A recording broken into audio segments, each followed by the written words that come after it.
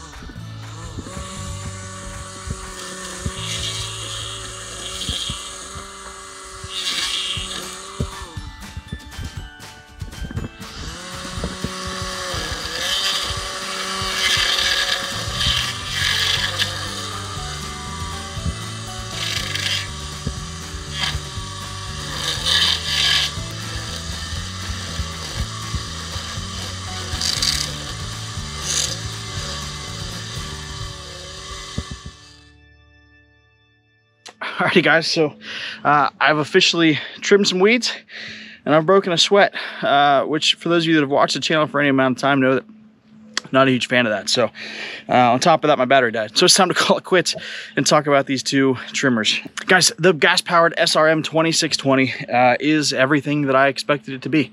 It's heavy, it's loud, it's hot, and it trims some weeds. I've got the smaller version of that machine at home, so I was pretty familiar with it. I have the curved shaft, so a little bit different feel. So that takes us to some of these topics that we wanted to talk about. Was one, how does it feel in the hand? How easy is it to control? How heavy is it? And like I expected, it's kind of a heavy, awkward, a little bit tricky to maneuver machine. There's a loop on there for a strap, a shoulder strap or a neck strap. That if you were doing this for any significant amount of time, I probably would see the value in investing in. It's kind of just a heavy tool to carry on compared to the electric one, and we'll get to that in a second. But the biggest thing for me, and you guys have probably already seen my inefficiency when it comes to my method of trimming grass and weeds, but the way that it feels comfortable for me to carry this trimmer is with the exhaust, the cover in front of the exhaust right up against my arm. So at times I'm burning my arm as I'm trimming grass. So again, simple answer there is flip it over, carry it the other way, but that's not what feels natural to me. So that's going to play into it. And that's going to be something that you're going to have to deal with if you've got a gas trimmer. And I deal with the same thing with mine at home. So on to the DPAS 2600. Guys, if you go back to the beginning of this video, I used the word skeptical a number of times. You start to get a little bit skeptical. I used probably the phrase, I have some questions, a couple of times. If it wasn't for the fact that my wife watches some of these videos, I would show you what the process looks to go buy one of these and put it in your car. Guys, this thing exceeded my expectations by far. And I'm not saying that because I work at Knowles and we sell them. I got sweat rolling everywhere. I'm not saying that because I work at Knowles and we sell them. I say that because compared to the gas-powered trimmer, it did everything I needed it to without burning me, without blasting my ears out because I had eye protection on, but I didn't have the ear protection today. So do as I say, not as I do. I could carry that thing all day long. I could flip it back and forth between hands. I could maneuver it in and out from underneath the trees, underneath the equipment that we've got sitting around. I could flip it on its side and do some edging if I wanted to. Guys, just all around. I mean, I can't think of why I wouldn't want to buy one myself. If you ever swing through and you talk to Wendell about it, he went and bought a whole package of these, a whole package with this machine. And I told him it was crazy. The gas powered would always win. I'd need to be careful because I might be being converted to the electric. It's a fantastic tool. Blew me away, by far surpassed what I expected it to be capable of doing. As far as cutting power, and another topic that we wanted to see how they held up, I could not tell you a difference between the two machines. These are more of a commercial grade trimmer, and if you are a guy who's got a lawn care business, these things will hold up. Both of them will hold up to exactly what you need them to do, whether it's the gas or the electric. Again, just, I mean, yeah, they blow my trimmer out of the water for sure. The more homeowner, a little bit more residential kind of grade tool, but these things, they will cut some grass, let me tell you. So guys, moral of the story, we're not entirely sure yet exactly what all this lithium ion science and all that. We're not the guys that talked about that yet. But what we can do is stand behind the effectiveness of the tool. This electric line from Echo, this 56 volt, 2.5 amp hour or 5 amp hour battery, all electric line from Echo. It's no joke. And we've seen that now with the trimmers. We've got chainsaws available, we've got cutters, we've got all sorts of different things in this line from Echo. And we're willing to stand by it. It's a good tool. It'll do what you need it to do, just like your gas powered will do, without some of the downfalls of gas, especially in a day and age where we're spending all kinds of money on gas. Just plug the thing in and get to work. So guys, thanks for watching another video. Swing on by our Facebook page, give us a like, check out our YouTube channel, all of which are called Milt's Power Equipment. You can find us there. We're trying to jump into the world of YouTube Shorts, so go give us some love on that one. See if we can build our subscription base a little bit up with that. So guys, thanks for stopping in, checking out the video on the gas versus electric trimmer. If you got any more questions, give us a call, 717-423-6300. We'll see you next time.